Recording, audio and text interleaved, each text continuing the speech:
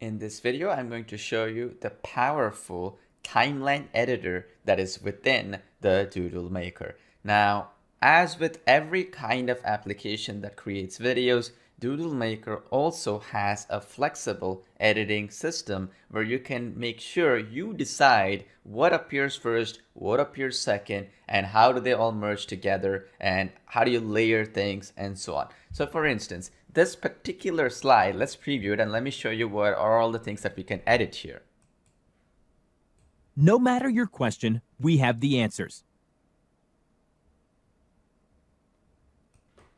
That was pretty quick, but you got the idea here. So all I need to do is I need to select any one of these elements. Let's say I select this question element icons and doodle assets here. Then it opens up a new element here called, as you see here, new feature, timeline settings. This is critical. What you can do here, by default, they're locked, so you can unlock them so that you can decide which one to be first, which one to be second, and so on and so forth. So let me unlock it. Click on that. It's going to say, are you sure? Unlock the timeline will reset time offsets if there are any, and so on. You just unlock it. And then now here, I can decide which one to go first, which one to go second, and so on and so forth. For instance, I don't want it to write this no matter what your question part first. I wanted this question, this doubtful character here, asset here, and then I want to put her first, and then I want to have that writing done. And then if you have any other questions part, the fourth, which is this, we have the answers. That, if let's say I want it to appear after this particular element is drawn, well, that's what I'm going to do now. So I'm going to make sure this one goes to fourth, and then we completely change the timeline, as you can see here. So that's how you can quickly and easily change things over. And if I now preview the same thing, no matter your question, we have the answers. You saw that. So we completely changed how we have our timeline set on which to draw first, which to draw second, and so on. The other cool element here, which is useful, is this. You can add layers for multiple elements. So for instance, if you see this part right here, these are two different doodle assets. So for instance, if you see this, we have the chef here, as well as you can see here, the cupcake. So these are two elements that I've merged together. So this can be done using, first of all, the media library option. Okay. So we go back and I'll show you that. We go to the media library and we can get all these icons and so on and so forth, like so. Let's do a deep dive of the editor in the timeline itself. So what you can do here, when you click any one of these assets and doodles, what will happen is you'll open up a timeline settings tab like so. And it's by default locked. And when it is locked, you have a capability that is not available when it's unlocked. What do I mean by that? So for example, when I click unlock, the only options that I have is ordering which one would go first, which one would appear first, which one would appear second, and so on and so forth. If I go back and lock it, watch what happens. It opens up these elements here, such as keep displayed, set a display time, and so on. What this means is I could hide this after the drawing is shown. This means sometimes, let's say you want to have one thing on top of each other. You want this cupcake to be hidden, and you want this actually shown ahead of it, the chef on top of it. That's possible.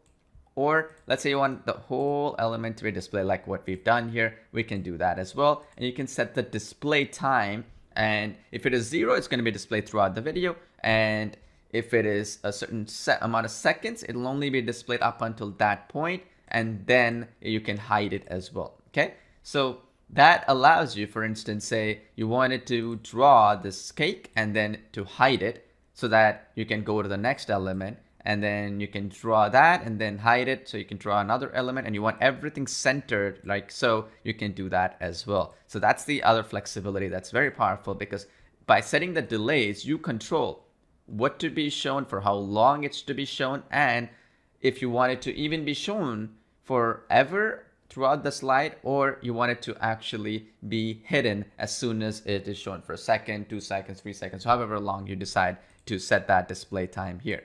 Okay, so that the timeline would work perfectly and in sync with what you're trying to do. So for instance, Let's say I want this to be appearing for 1 second, and then immediately after that it's hidden. Then I want to automatically have this appear 3 seconds in. I can do that. I want this to appear 6 seconds in. I can do that, and so on and so forth. Gives that flexibility to change things around. By default, majority of the time, you may not need to do that, but in some advanced cases, you have that flexibility to make sure that you can have some things hidden and show on top of it and layer things around the way. And now I'm going to show you exactly how to also go a step further. And you see how I put the layering here where the chef is on top of the cupcake, how we can change different elements here and customize it even further. What you can do on top of that is you can change the layers of each part of the process. So for instance, let me recreate this. So I go into Jump Story, and this is where I got the particular character from. So now there is this character. So let's say I want to send her back and the cupcake forward. I just click send backwards. You see how the cupcake is forward now? And if I really cover it, you'll understand what I mean, right? So now if we want to make that cupcake go backwards, just press send backwards, and now we have the chef like so. So this is how you can play around with it. And now you can add tables, you can add chairs, you can add, for example, different assets in front of it to give that extra layering to your actual character. So that means, let's say you wanted to show somebody working in front of a laptop or a computer, you can do that as well. Or you can, let's say a chef, for example, you want the chef to be in front of this cupcake example, or you want it to be in front of a building, you can do that. So for example, I can go in, I can type in a building, and I could actually get that building to work with the layers. So for instance, all right, so let's say this one looks nice. So let's say this is some castle theme, right?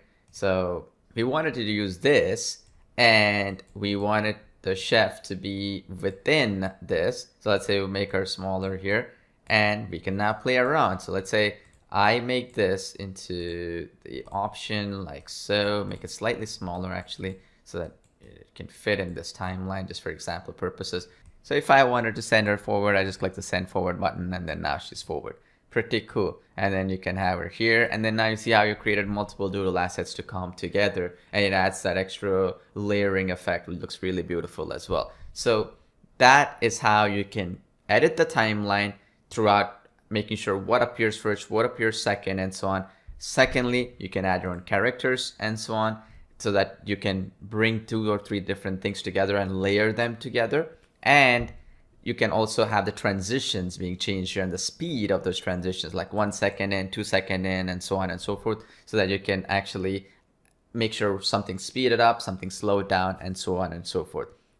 That concludes our training on exactly how to edit the timeline, as well as how to edit layers and add more transitions and send elements backwards, forwards to create a really good scene so that you can have more explainer style videos made as well. So thanks for watching.